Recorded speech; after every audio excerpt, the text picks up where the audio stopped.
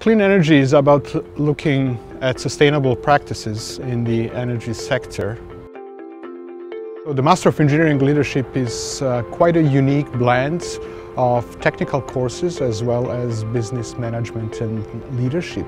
The program heavily relies on our industrial partners and the professional networks. A number of companies that are interested in this program participate in curriculum development and improvement in general of program components.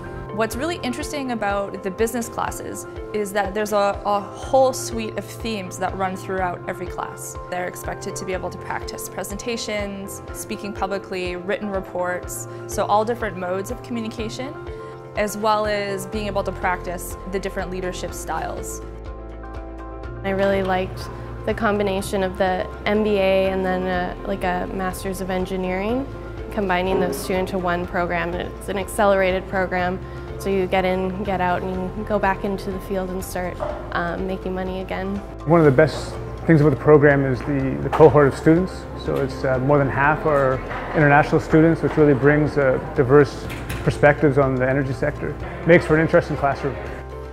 Students, as part of their regular curriculum, participate in a number of sustainability-related projects on campus grounds. They participate in projects related to energy conversion chain or energy efficiency of the buildings.